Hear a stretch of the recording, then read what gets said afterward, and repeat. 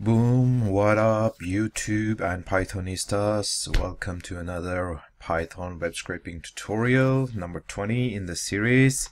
I've been away for some time, but now I'm back. I'm making you guys more videos. And today we are going to talk about how to combine an API and web scraping together, how we can utilize the both sides. So this is going to be a very exciting video, hopefully. And I was just want to take a minute to thank you guys for watching these videos, and if you haven't already, please subscribe, hit the like button if you like the content, share the video or comment, and also you can get access to the source code for all of the video tutorials that I've made so far. So you can have it in this link, or you can find the link in the description. I'll show you guys. When you click the link, you will land at something like this. You will get a page where you land, and you can subscribe to this membership site for $25 a month. And for those $25 a month, you will get a huge library of all the source code of these video tutorials, and I'll be adding lots of more code, ebooks, cheat sheets, etc. in this library. So this way you can support me so I can make these videos, continue make these videos and bring you guys valuable content. So please do. For $25 a month you will get tons of content which is useful according to your comments and the feedbacks you guys have given me. So thank you so much for giving me feedback. Okay, now let's get into the main meat of the tutorial. So APIs and web scraping together. Although the reason of existence of many modern web applications is to take existing data and format it in a more appealing way, we could argue that this isn't a very interesting thing to do in most instances. So if you're using an APIs as your only data source, the best you can do is merely copy someone else's database that already exists and which is essentially already published. What can be far more interesting is to take two or more data sources and combine them in a novel way, or use an API as a tool to look at scraped data from a new perspective. So let's set a mission for this tutorial. Let's look at one example of how data from APIs can be used in conjunction with web scraping. And this is we can use it to see which part of the world contributes the most to Wikipedia.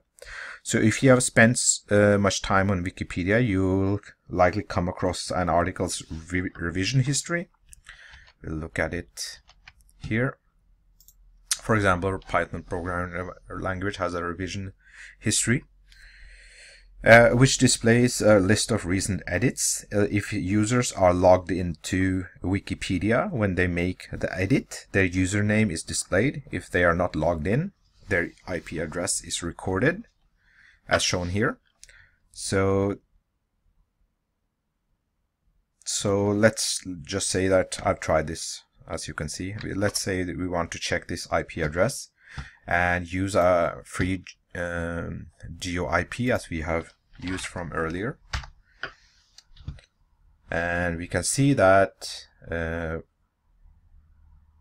as of making this tutorial, this is from United States, Pennsylvania, and the city is Bourbon. And IP addresses can occasionally shift geographically. So this information isn't all that interesting on its own, but what if we could gather many points of geographic data about Wikipedia edits and where they occur? That's what we are going to try now. So let's go into creating a basic script that crawls Wikipedia, looks for revision history pages, and then looks for IP addresses on those revision history pages, which isn't actually difficult. We're going to use a modified code from earlier tutorials, so I highly recommend you to check out the earlier tutorials. So this is the script that does just that. It looks for IP addresses on those revision history pages. So, and this code is available, will be available. I'll upload it in the membership area, so you can download it. So this program uses two main functions, which is first is the get links. We have used it in an earlier tutorial, and the new get history IPs, which searches for the contents of all links with the class mv_anon user link, indicating an anonymous user with an IP address rather than a username, and returns it as a set. So let's talk a little bit about sets. So up until this point in this tutorial, we have relied almost exclusively on two Python data structures to store multiple pieces of data, lists and dictionaries. With both of these options, why would we use a set? Well, Python sets are unordered, meaning you shouldn't reference a specific position in the set and expect to get the value you're looking for. The order in which you add items to the set is not necessarily the order in which you'll get them back.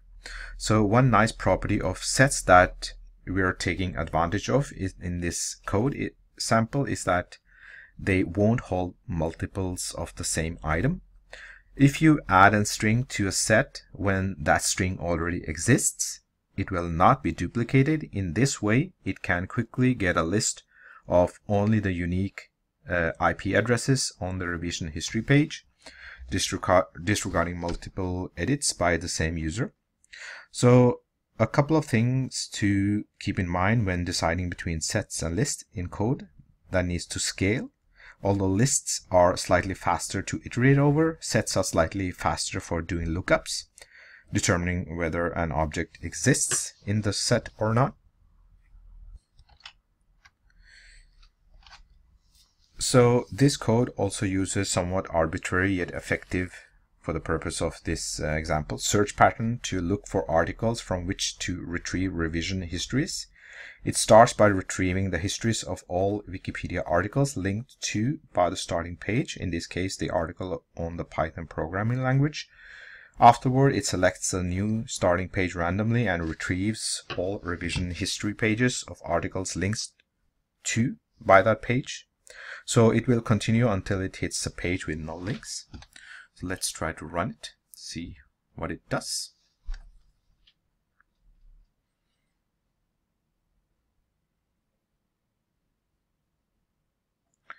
So it's getting all the IP addresses of the revision history pages. Okay, that seemed to work. So now that we have code that retrieves the IP addresses as a string, we can combine this with the get country function. With a get country function, which is here. And this function is to resolve these IP addresses to countries. So we have modified the get country slightly in order to account for invalid malformed IP addresses that will result in a 404 not found error. So now we are combining the API-free GeoIP API to resolve the country codes. So let's see what this does. And like I mentioned, you can download this code from the membership site area. And it gets the code with the country code. So this way we have now combined web scraping with an API. So web scraping and web APIs might seem like very different subjects at first glance. However, we hope I hope that this tutorial has shown that they are very complementary skills on the same continuum of data collection. So in some sense, using a web API can even be thought of as a subset of the subject of web scraping. After all, you are ultimately writing a script that collects data from a remote web server and parsing it into a usable format, as you would do with any web scraper. So I hope you have enjoyed this video, and like I've said in this slide here, thanks for watching. Please subscribe, hit the like button if you like the video, share the video, comment, and also visit the source code page for all the video tutorials and help to support me. Thank you guys for watching, and see you in the next video. Bye guys.